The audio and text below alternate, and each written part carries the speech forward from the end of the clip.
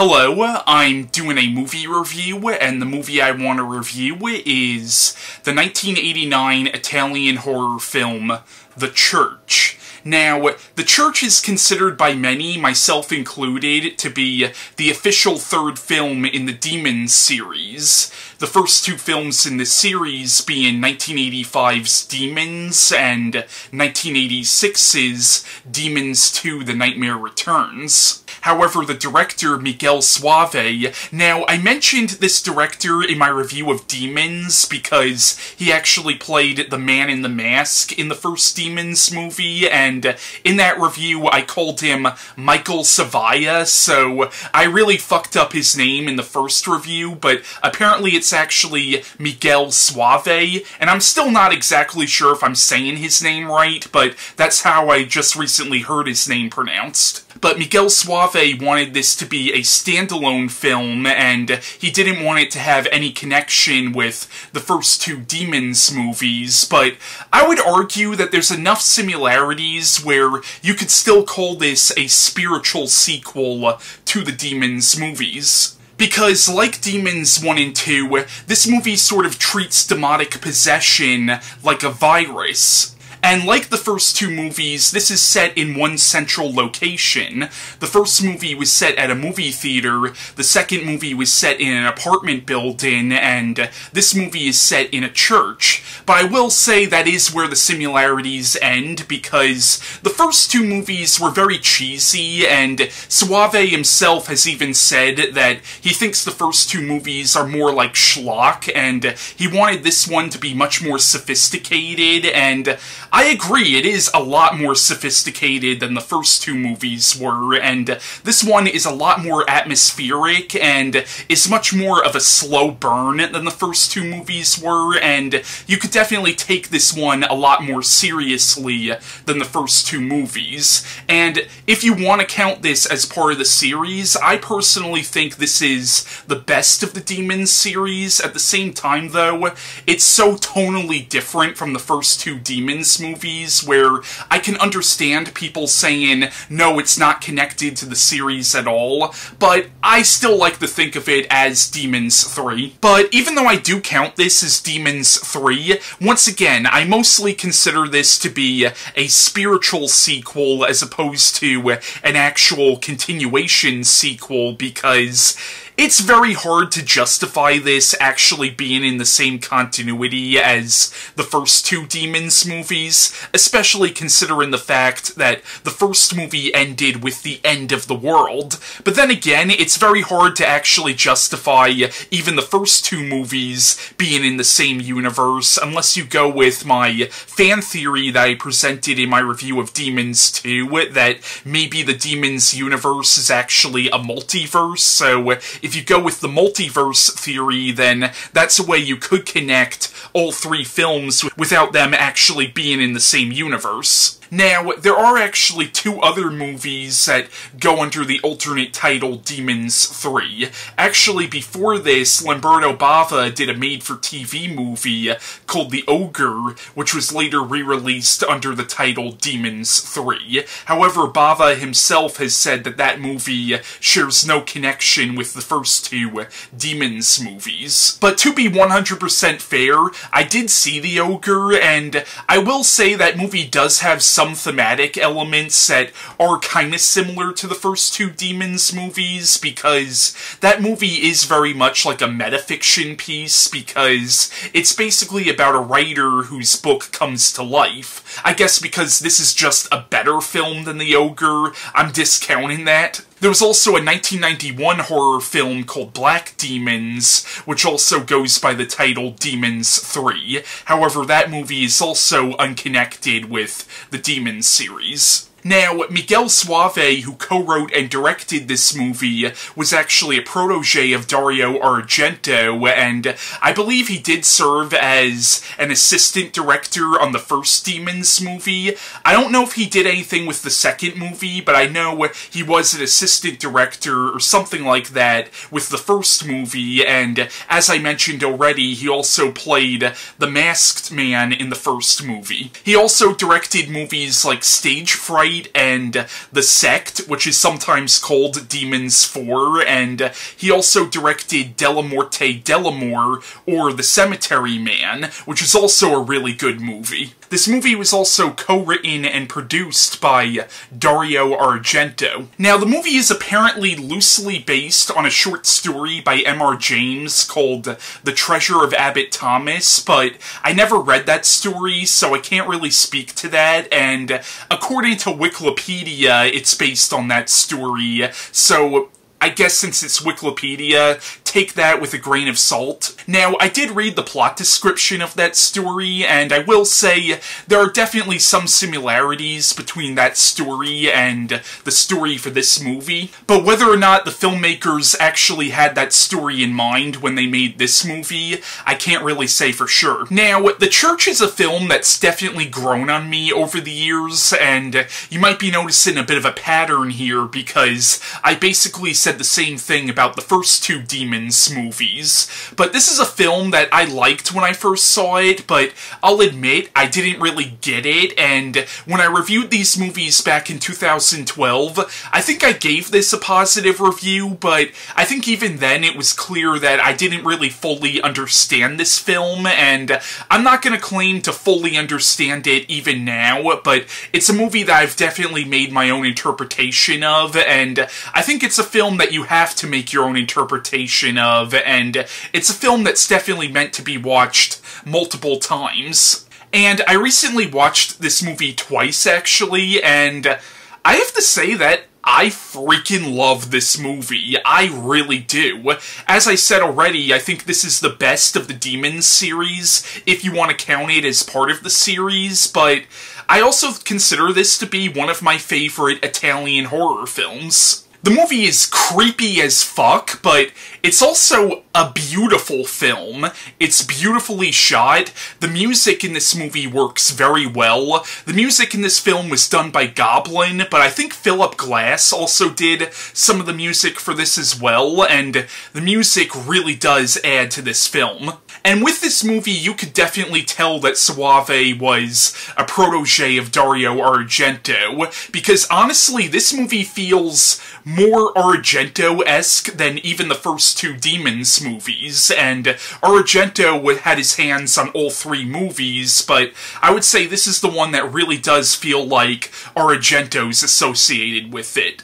Now, the plot of The Church is it begins in the 12th century where there was some kind of plague going around, and the plague was being blamed on devil worshippers, so these Teutonic knights just massacred this village of supposed devil worshippers and then buried them, and they built a church over their grave. The movie then flashes forward to hundreds of years later. It's now modern day, and the church still stands, and this man named Evan becomes the librarian for the church, and he develops a bit of a relationship with this woman who was hired by the church for, like, art restorations and stuff, but she ends up finding this parchment that Evan becomes fascinated with, and eventually in the movie he ends up, like, opening up this crypt, and he essentially releases the vengeful spirits of the people who were killed by the Teutonic Knights. He also invokes the spirit of Satan himself. So Evan becomes possessed by the devil, and he ends up spreading this demonic plague. Like, basically this movie, kind of like the first two Demons movies, plays on this idea that if you get scratched by somebody who is possessed by demons, you would get possessed by demons as well. So it treats demonic possession almost like a plague or a virus. And eventually these people get trapped in the church because there was a contraption that was designed where if this demonic plague were to break out again, the church would seal shut to seal the demonic plague inside. And that's the basic plotline of the church, but there is a lot more to the story than just that. Now, because this is an Italian film dubbed over in English, it is kind of hard to gauge the acting, considering that all the actors are dubbed in this movie. But if I had to judge the acting in this film, I would say most of the acting is pretty good. And I think it's interesting how the movie basically begins where you think the character of Evan, played by Thomas Arana, I'm not sure if I'm saying his last name right, and the character of Lisa, played by Barbara Cupisti, I'm not sure if I'm saying her name right either, but you think these two characters are going to be like the main protagonists of the film, but really the main protagonists of this movie end up being the character of Father Gus and the character of Lotte, played by Asia Argento, who is Dario Argento's daughter. Now, Father Gus I thought was a pretty interesting character. He's played by Hugh Quarshie. I'm not sure if I'm saying his last name right. Yeah, I'm just fucking up last names left and right in this video, but he's a pretty cool character because it never says it flat out, but you very much get the idea that he's a priest who's sort of struggling with his faith in God, and you also get the idea that compared to the other priests in this church, he seems to be much more modern and much more forward-thinking. And in the movie, you could definitely tell that the other priests are kind of distant towards him. But I like how in the movie he does basically become sort of the hero of the film. And Asia Argento's character is also really interesting because you realize that she grew up in this environment because her father is the sacristan, so she's pretty much been raised in this church, but you very much get the idea that her father's kind of abusive towards her, or at least extremely strict towards her, and she longs to sort of escape this oppressive environment. But she's also an interesting character because you find out that she does have sort of a connection with what's actually going on in this church. But to go back to the character of Evan, when he gets possessed by the devil, it gets freaking creepy, and he sort of echoes Jack Torrance to a certain extent, and I wouldn't be surprised if maybe that's what they were going for, but there is this one moment in the library where him and Lotte are alone in the library, and the way he's looking at her, considering that Lotte's a 14-year-old girl,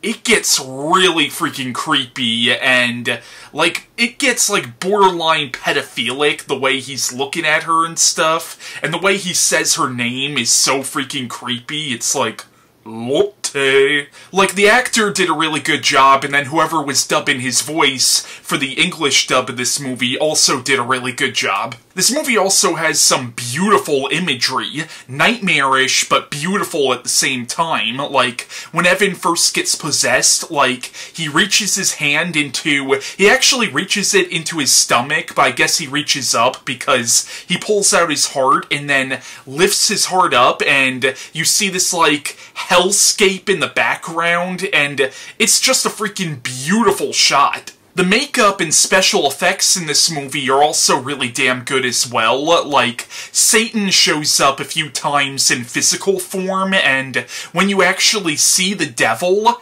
he's actually pretty freaking terrifying in this film. Now, as I pointed out before, there are a few things in this movie that you definitely kind of have to make your own interpretation of. Like, in the beginning of the film, when you see the Teutonic Knights, like, butchering these people, you're not sure, like, were they really devil worshippers, or were they just accused of being devil worshippers? Like, yes, you had that one girl who had a cross on her foot, but really, my personal interpretation is that most of this village, like, they were all innocent, and the reason this church is haunted by demons is not because the people who were killed were devil worshippers, but it was because what these knights did was so evil. Now, I was just recently listening to a podcast where they did a review on this movie, and one of the guys had a really interesting interpretation of this film, that he kind of felt like the film was really sort of calling out the Catholic Church, how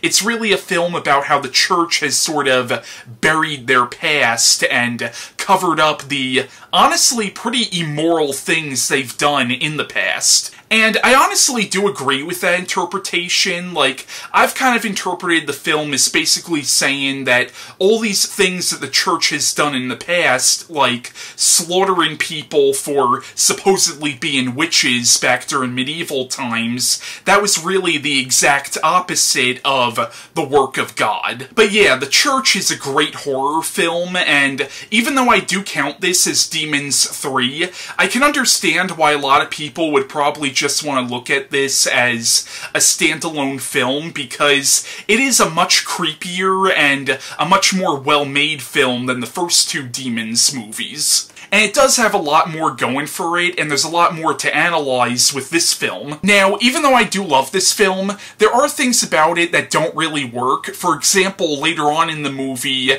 they try to have some, in my opinion, unnecessary comic relief. Like, later on, there's this old couple who ends up getting trapped in the church, and I found this old couple to be annoying as fuck. And also, some of the people who get trapped in the church are these kids who are taken on some kind of field trip by their teacher, and later on the teacher ends up getting killed, and after the teacher is killed, you see some kid playing a trumpet, and I'm like, okay, what the fuck was the point of that? I mean, if there was some kind of, like, meaning behind that, I obviously didn't get it. But besides those minor flaws, for me the good far outweighs the bad with this movie. Now, as I mentioned before, Miguel Soavi also directed a film called The Sect, which is also known under the title The Devil's Daughter, and that movie has also been known as Demons 4. However, I won't be reviewing that because,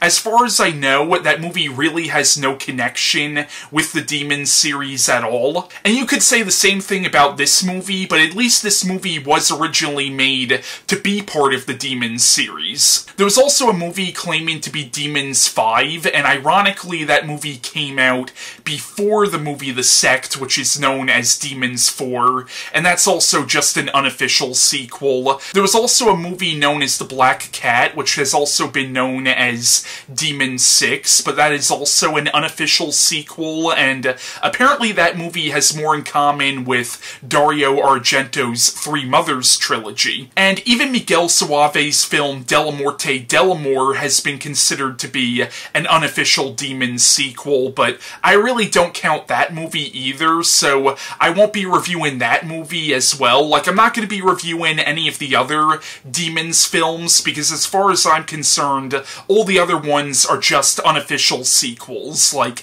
in-name only sequels. So, I'm pretty much done reviewing the Demons series, and that was my review on The Church, and my next movie review will be on Quentin Tarantino and Robert Rodriguez's film From Dusk Till Dawn.